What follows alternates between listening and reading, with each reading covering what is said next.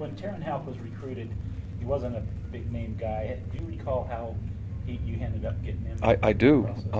Really unique story. It was an all-star game in the summer.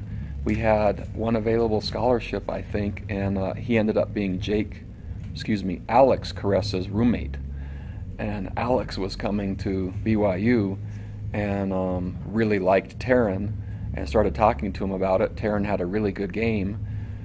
Alex then tells us, hey, my roommate was really good. We did some investigation, and if I remember right, he was their student body president and played really well in the game, and we thought it was going to be a great fit. Originally we thought he was an outside receiver, and he's found a nice niche inside as one of our slots and had a nice game. You could probably call Terenn Houk a tight end and end of story. Okay. That's kind of what I count him as. He doesn't like tight end because it's not as glamorous, but that's why. Let's call him the Y. That sounds a little flashier. Yeah, this is why. Thanks, Coach. Thanks. Thanks. Yeah.